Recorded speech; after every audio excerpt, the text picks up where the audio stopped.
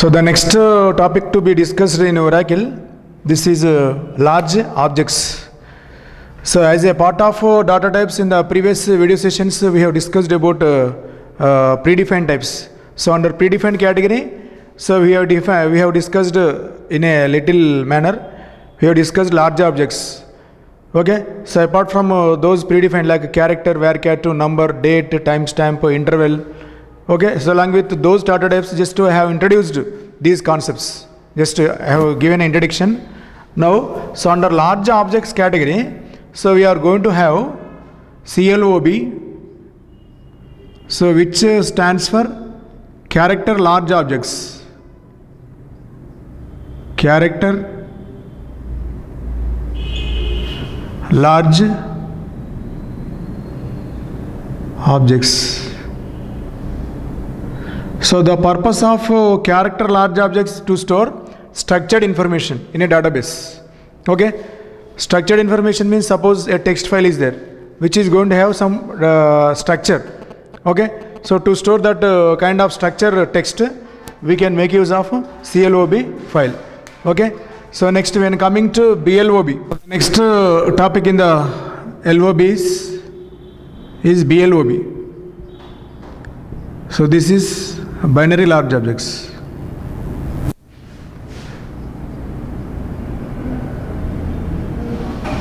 Binary large objects. So next third category is BLOB. Sorry, B file.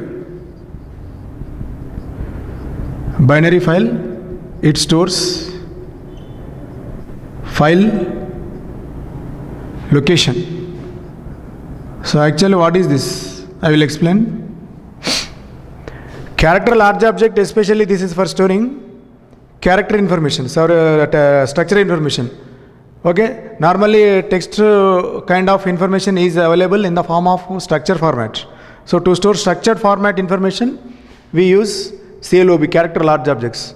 So when you want to store binary large objects information, like something like multimedia pictures, JPEG files, MP4 or MP3. So for that, for such categories, we can use BLOBs, binary large objects. So and what is this B file? So actually B file is, it is not going to store anything, just it is going to store the file location. It is just like a pointer. It is just like a pointer. So it is going to point to some other file. Okay, the some other file is going to contain actual images. Okay, so once again I will explain. Character large objects are going to store structured information. Structured information like text files. And when coming to BLOB, binary large objects, so these are for storing unstructured information. Unstructured means like MP3 files, JPEG files, they don't have any proper structure. So you can use these BLOBs for storing images. And B file, this is for storing file location, that's all. This is just like a file locator. Okay, it is going to store what? Only a location of the file. And what are the drawbacks of a B file? Means, so a B file is going to point to a specific location in a file. So the file which is going to be pointed by this B file will be there in the OS location, physical location. So what happens here when compared to normal data? So for these files there is a less security.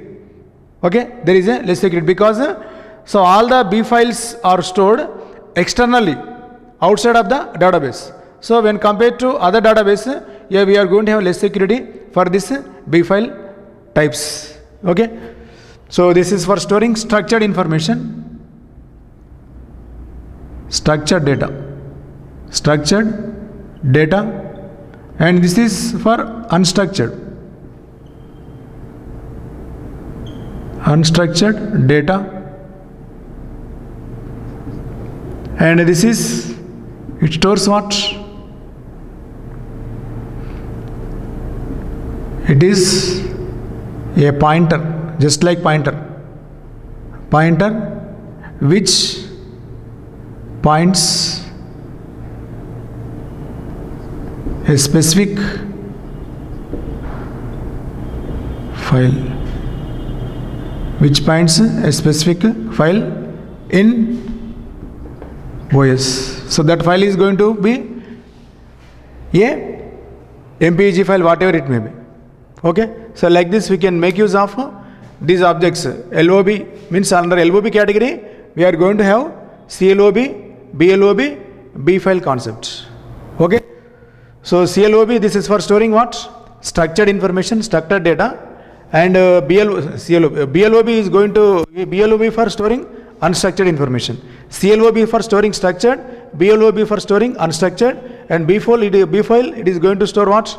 Location of a file. That is it is just like a pointer. So which is going to point to a file which is stored in a operating system files category. So that what happens here? So if a file is stored in operating system level means, so we are not going to have that much of security. So when compared to other information like character and varchar.